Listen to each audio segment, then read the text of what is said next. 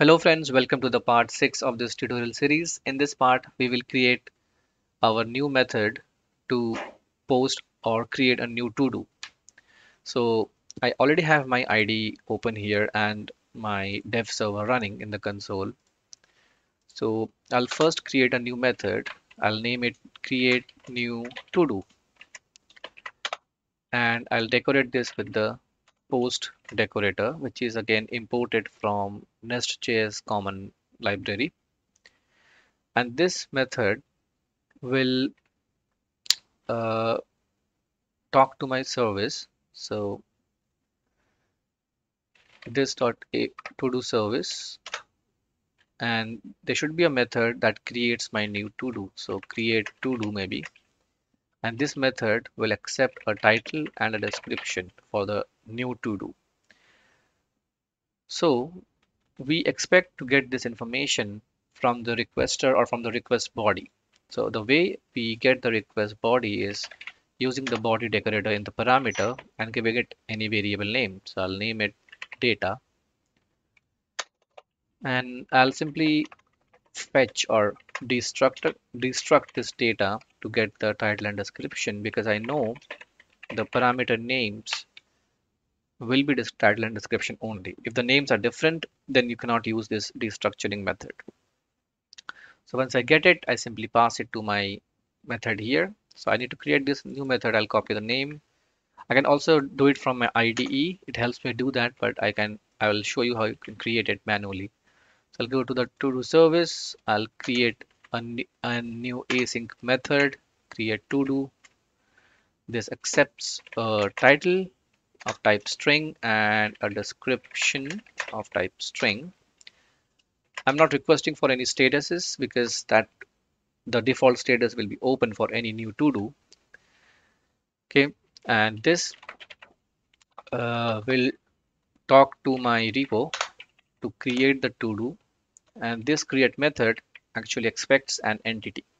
So I'll create a new instance of my to-do entity. Since it's a class, I can use the new keyword here, and then I can assign the properties like title to this title variable, description to the description variable, and the status. Since we have an enum, so we will use that enum to do dot open status dot open. Okay, so the constant value is open here, as you can see. So once this is created, I can pass it here, but this is not all. The to do gets created here, but it's not saved or pushed to the database.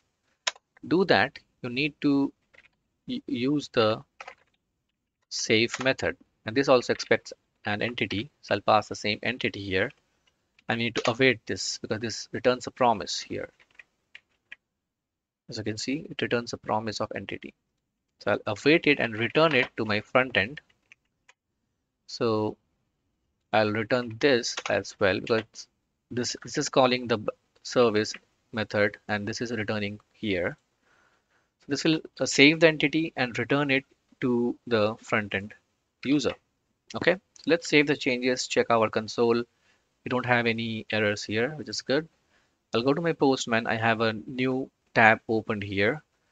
This is my URL. The URL doesn't change. Only the method type will be changed from get to post. And in the body, make sure you choose raw and the type as JSON. And everything should be in quotes. Any string value should be in quotes. So let's put here testing from Postman, and the description is a new to do. Okay, so as soon as you hit send, you get the new ID, and this got posted in your database, okay, with the status of open, description and title. And let's see our database. So I don't have it here. Let me refresh it. There you go, the fifth entry in this list. Okay, this is how you use the repo to talk to your backend database, and we will always use the repo to talk to the database. We will never uh, manipulate the database manually. Okay, anything we want to do, update, delete, create, we will use the repo to do that.